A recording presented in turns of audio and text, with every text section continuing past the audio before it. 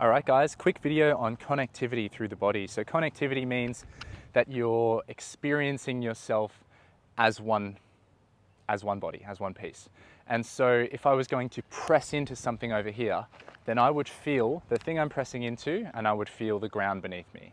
And if I'm oriented in a really efficient way, then those are the main things I feel, and the forces go from ground to hand and I'm a connected one piece, rather than, oh fuck, my shoulder.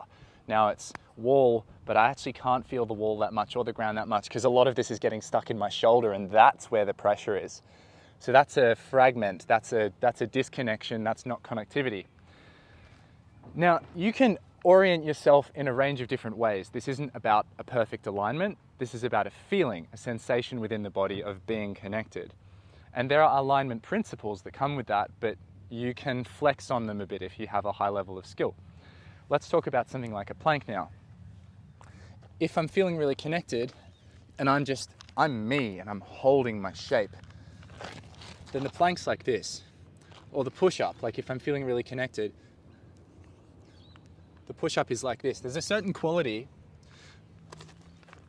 of like, I'm in my center and wherever I move, I'm going there.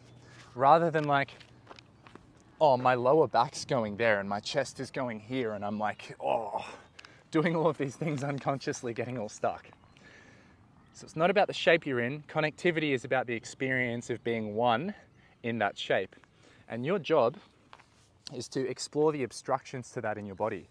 Where are you acting like two people, out of whack with yourself, trying to do something you're not aware you're doing, rather than allowing this movement to take place through all of you?